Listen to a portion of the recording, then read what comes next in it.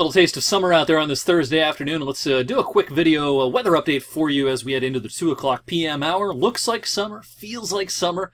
We've got a few clouds around, and these clouds are starting to billow a little bit in the sky. I'll show you the radar in just a second, but things are still dry over Youngstown. Up in Niles, same idea. Variable amounts of cloudiness this afternoon. You need the shorts this afternoon if you're going to be out and about.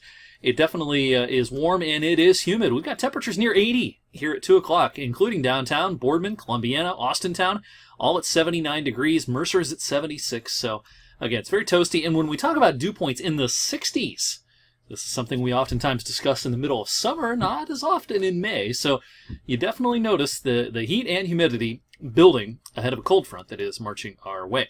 Well ahead of that front. Not much going on the radar right now. We have showers and storms just south of Pittsburgh and down towards the Wheeling and Steubenville area.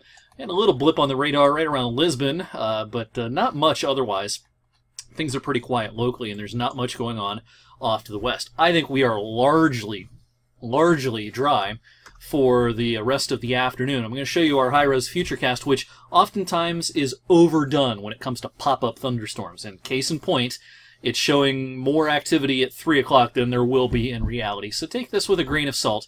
But it does try to pop a couple of things towards dinner time. And a couple of places are going to get wet, but most of us will not for the rest of the afternoon and early this evening.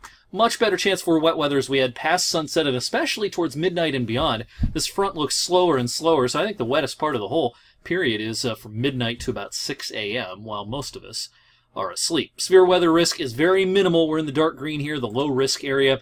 Just isolated severe storms, and I think it's more so likely out in central and western Ohio. I think the chances are very slim of any severe weather across far eastern Ohio and western PA. And when we talk about severe weather, we're talking about large hail, damaging winds. I don't think either of those things is likely with any thunder and lightning later on.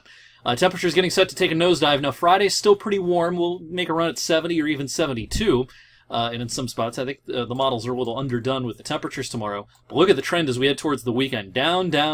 We'll be in the 50s Saturday, into the upper 30s to around 40 Saturday night, maybe mid-40s in some spots. And then Sunday, we might not get above 50 degrees. So it's not going to be a very nice weekend. Weather for Weather Geeks on this evening. It'll be online by about 8 o'clock on my weather blog, wfmj.com/weather, and your Storm Tracker 21 weather apps. I'll see you then, and have a great rest of this Thursday.